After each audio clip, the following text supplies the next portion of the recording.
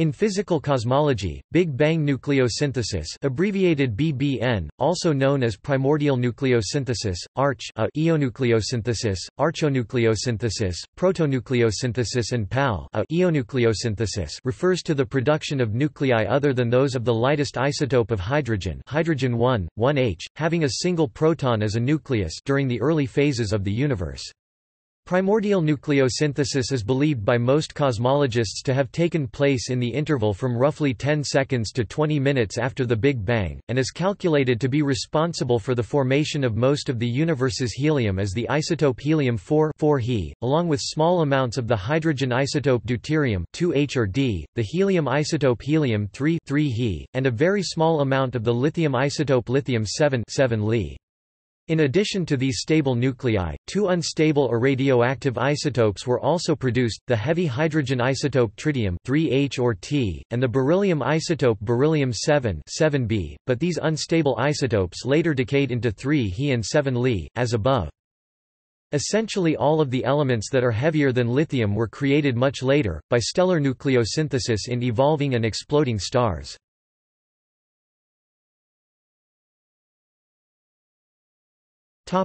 Characteristics.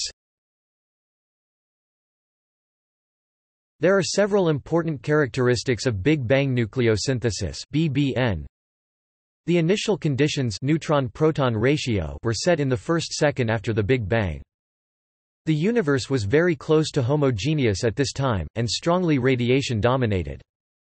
The fusion of nuclei occurred between roughly 10 seconds to 20 minutes after the Big Bang. This corresponds to the temperature range when the universe was cool enough for deuterium to survive, but hot and dense enough for fusion reactions to occur at a significant rate. It was widespread, encompassing the entire observable universe. The key parameter which allows one to calculate the effects of BBN is the Baryon photon number ratio, which is a small number of order 6 × 10⁻10. This parameter corresponds to the baryon density and controls the rate at which nucleons collide and react. From this it is possible to calculate element abundances after nucleosynthesis ends. Although the baryon per photon ratio is important in determining element abundances, the precise value makes little difference to the overall picture. Without major changes to the Big Bang theory itself, BBN will result in mass abundances of about 75% of hydrogen-1, about 25% helium-4, about 0.01% of deuterium and helium-3, trace amounts on the order of 10⁻10 of lithium, and negligible heavier elements. That the observed abundances in the universe are generally consistent with these abundance numbers is considered strong evidence for the Big Bang theory. In this field, for historical reasons it is customary to quote the helium-4 fraction by mass, symbol Y, so that 25% helium-4 means that helium-4 atoms account for 25% of the mass, but less than 8% of the nuclei would be helium-4 nuclei. Other trace nuclei are usually expressed as number ratios to hydrogen.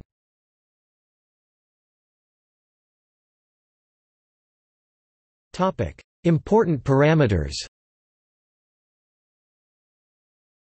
The creation of light elements during BBN was dependent on a number of parameters, among those was the neutron-proton ratio calculable from Standard Model physics and the baryon-photon ratio.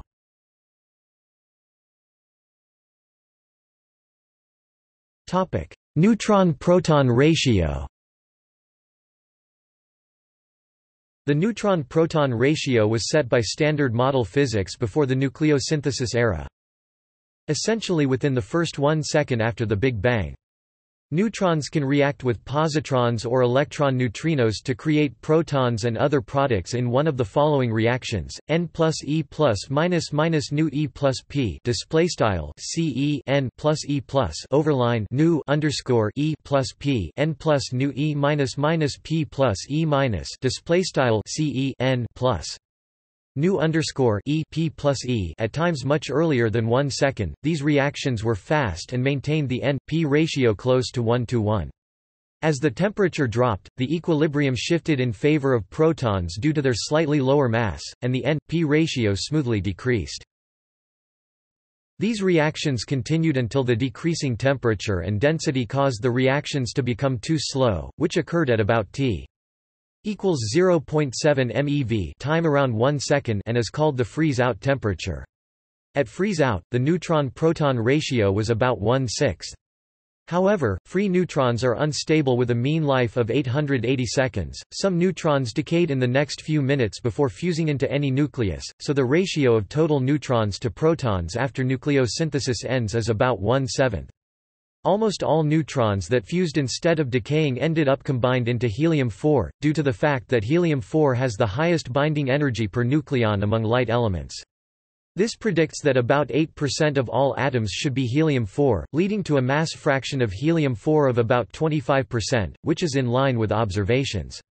Small traces of deuterium and helium-3 remained as there was insufficient time and density for them to react and form helium-4.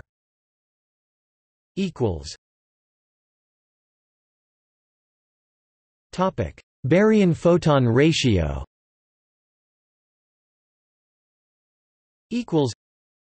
The baryon-photon ratio, eta, is the key parameter determining the abundances of light elements after nucleosynthesis ends. Baryons and light elements can fuse in the following main reactions, along with some other low-probability reactions leading to 7Li or 7B. An important feature is that there are no stable nuclei with mass 5 or 8, which implies that reactions adding 1 baryon to 4 He, or fusing 2 4 He, do not occur. Most fusion chains during BBN ultimately terminate in 4 He, helium-4, while incomplete reaction chains lead to small amounts of left-over 2H or 3 He. The amount of these decreases with increasing baryon-photon ratio. That is, the larger the baryon-photon ratio, the more reactions there will be and the more efficiently deuterium will be eventually transformed into helium-4. This result makes deuterium a very useful tool in measuring the baryon-to-photon ratio.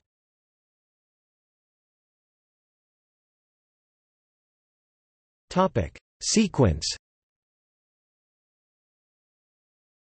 Big Bang nucleosynthesis began roughly 10 seconds after the Big Bang, when the universe had cooled sufficiently to allow deuterium nuclei to survive disruption by high-energy photons. Note that the neutron-proton freeze-out time was earlier.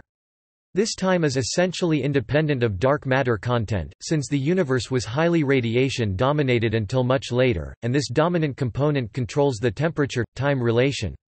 At this time there were about 6 protons for every neutron, but a small fraction of the neutrons decay before fusing in the next few hundred seconds, so at the end of nucleosynthesis there are about 7 protons to every neutron, and almost all the neutrons are in helium-4 nuclei.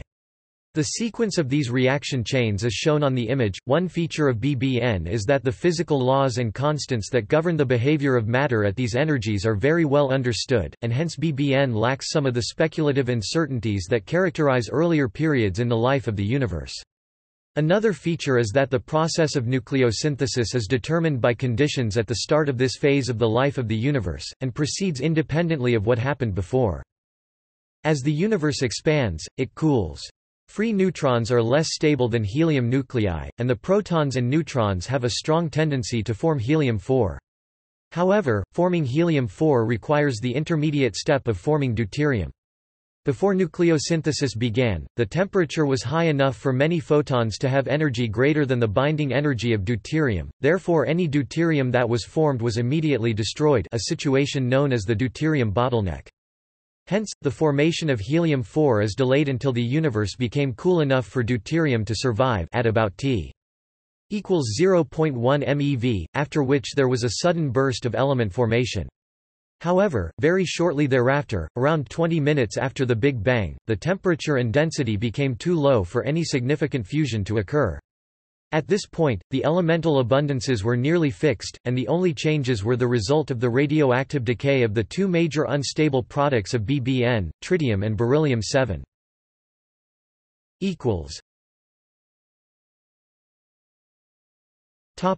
History of theory. The history of Big Bang nucleosynthesis began with the calculations of Ralph Alpher in the 1940s. Alpher published the Alpher-Beta-Gamma paper that outlined the theory of light element production in the early universe. During the 1970s, there was a major puzzle in that the density of baryons as calculated by Big Bang nucleosynthesis was much less than the observed mass of the universe based on measurements of galaxy rotation curves and galaxy cluster dynamics. This puzzle was resolved in large part by postulating the existence of dark matter.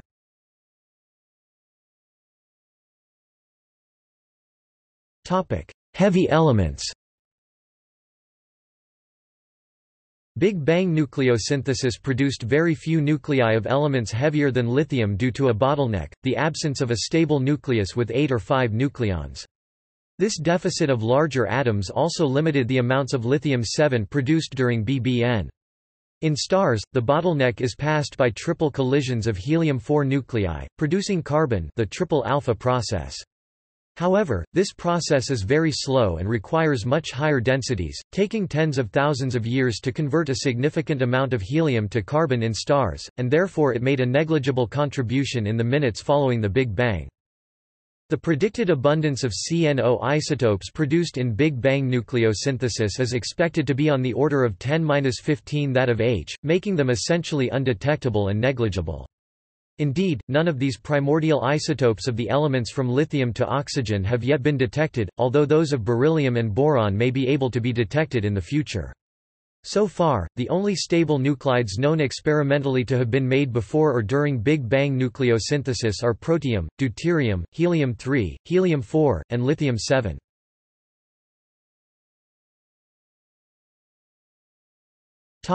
Helium-4. Big Bang nucleosynthesis predicts a primordial abundance of about 25% helium-4 by mass, irrespective of the initial conditions of the universe. As long as the universe was hot enough for protons and neutrons to transform into each other easily, their ratio, determined solely by their relative masses, was about 1 neutron to 7 protons, allowing for some decay of neutrons into protons. Once it was cool enough, the neutrons quickly bound with an equal number of protons to form first deuterium, then helium-4. Helium-4 is very stable and is nearly the end of this chain if it runs for only a short time, since helium neither decays nor combines easily to form heavier nuclei. Since there are no stable nuclei with mass numbers of 5 or 8, helium does not combine easily with either protons, or with itself. Once temperatures are lowered, out of every 16 nucleons 2 neutrons and 14 protons, 4 of these 25% of the total particles and total mass combine quickly into one helium-4 nucleus. This produces 1 helium for every 12 hydrogens, resulting in a universe that is a little over 8% helium by number of atoms, and 25% helium by mass. One analogy is to think of helium-4 as ash, and the amount of ash that one forms when one completely burns a piece of wood is insensitive to how one burns it. The resort to the BBN theory of the helium-4 abundance is necessary as there is far more helium-4 in the universe than can be explained by stellar nucleosynthesis. In addition, it provides an important test for the Big Bang theory. If the observed helium abundance is significantly different from 25%, then this would pose a serious challenge to the theory. This would particularly be the case if the early helium-4 abundance was much smaller than 25% because it is hard to destroy helium-4. For a few years during the mid-1990s, observations suggested that this might be the case, causing astrophysicists to talk about a Big Bang nucleosynthetic crisis, but further observations were consistent with the Big Bang theory.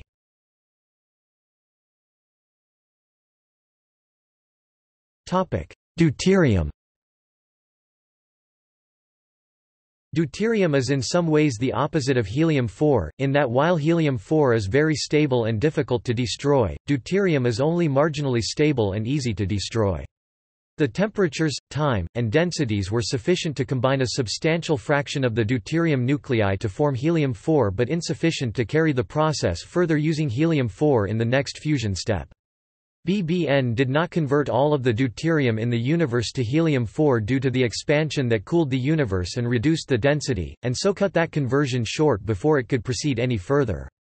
One consequence of this is that, unlike helium-4, the amount of deuterium is very sensitive to initial conditions. The denser the initial universe was, the more deuterium would be converted to helium-4 before time ran out, and the less deuterium would remain. There are no known post-Big Bang processes which can produce significant amounts of deuterium. Hence observations about deuterium abundance suggest that the universe is not infinitely old, which is in accordance with the Big Bang theory. During the 1970s, there were major efforts to find processes that could produce deuterium, but those revealed ways of producing isotopes other than deuterium. The problem was that while the concentration of deuterium in the universe is consistent with the Big Bang model as a whole, it is too high to be consistent with a model that presumes that most of the universe is composed of protons and neutrons. If one assumes that all of the universe consists of protons and neutrons, the density of the universe is such that much of the currently observed deuterium would have been burned into helium-4. The standard explanation now used for the abundance of deuterium is that the universe does not consist mostly of baryons, but that non-baryonic matter, also known as dark matter, makes up most of the mass of the universe. This explanation is also consistent with calculations that show that a universe made mostly of protons and neutrons would be far more clumpy than is observed. It is very hard to come up with another process that would produce deuterium other than by nuclear fusion.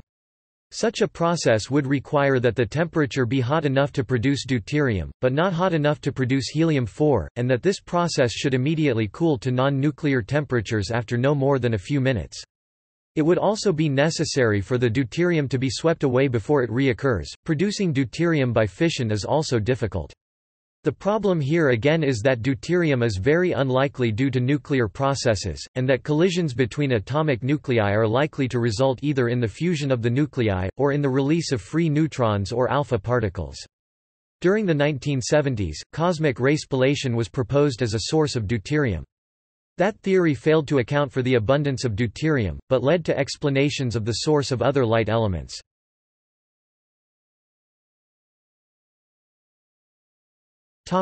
Lithium. Lithium-7 and lithium-6 produced in the Big Bang are in the order of, lithium-7 to be 10⁻⁹ of all primordial nuclides, and lithium-6 around 10⁻13.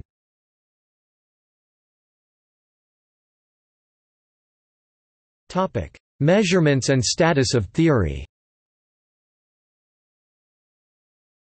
The theory of BBN gives a detailed mathematical description of the production of the light elements deuterium, helium-3, helium-4, and lithium-7. Specifically, the theory yields precise quantitative predictions for the mixture of these elements, that is, the primordial abundances at the end of the Big Bang. In order to test these predictions, it is necessary to reconstruct the primordial abundances as faithfully as possible, for instance by observing astronomical objects in which very little stellar nucleosynthesis has taken place, such as certain dwarf galaxies, or by observing objects that are very far away, and thus can be seen in a very early stage of their evolution, such as distant quasars. As noted above, in the standard picture of BBN, all of the light element abundances depend on the amount of ordinary matter baryons relative to radiation photons. Since the universe is presumed to be homogeneous, it has one unique value of the baryon to photon ratio.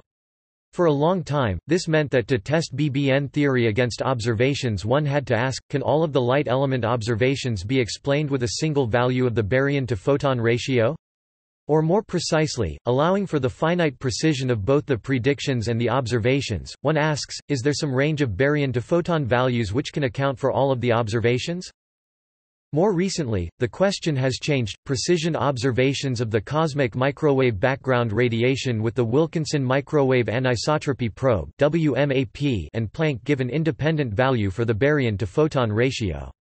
Using this value, are the BBN predictions for the abundances of light elements in agreement with the observations? The present measurement of helium-4 indicates good agreement, and yet better agreement for helium-3. But for lithium-7, there is a significant discrepancy between BBN and WMAP, Planck, and the abundance derived from population II stars. The discrepancy is a factor of 2.4 to 4.3 below the theoretically predicted value and is considered a problem for the original models, that have resulted in revised calculations of the standard BBN based on new nuclear data, and to various re-evaluation proposals for primordial proton-proton nuclear reactions, especially the abundances of 7b plus n 7 Li plus p, versus 7b plus 2h8b plus p.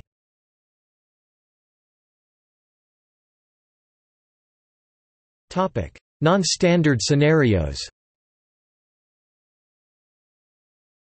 In addition to the standard BBN scenario, there are numerous non-standard BBN scenarios. These should not be confused with non-standard cosmology. A non-standard BBN scenario assumes that the Big Bang occurred, but inserts additional physics in order to see how this affects elemental abundances. These pieces of additional physics include relaxing or removing the assumption of homogeneity, or inserting new particles such as massive neutrinos. There have been, and continue to be, various reasons for researching non-standard BBN. The first, which is largely of historical interest, is to resolve inconsistencies between BBN predictions and observations. This has proved to be of limited usefulness in that the inconsistencies were resolved by better observations, and in most cases trying to change BBN resulted in abundances that were more inconsistent with observations rather than less. The second reason for researching non-standard BBN, and largely the focus of non-standard BBN in the early 21st century, is to use BBN to place limits on unknown or speculative physics. For example, standard BBN assumes that no exotic hypothetical particles were involved in BBN. One can insert a hypothetical particle such as a massive neutrino and see what has to happen before BBN predicts abundances that are very different from observations. This has been done to put limits on the mass of a stable tau neutrino.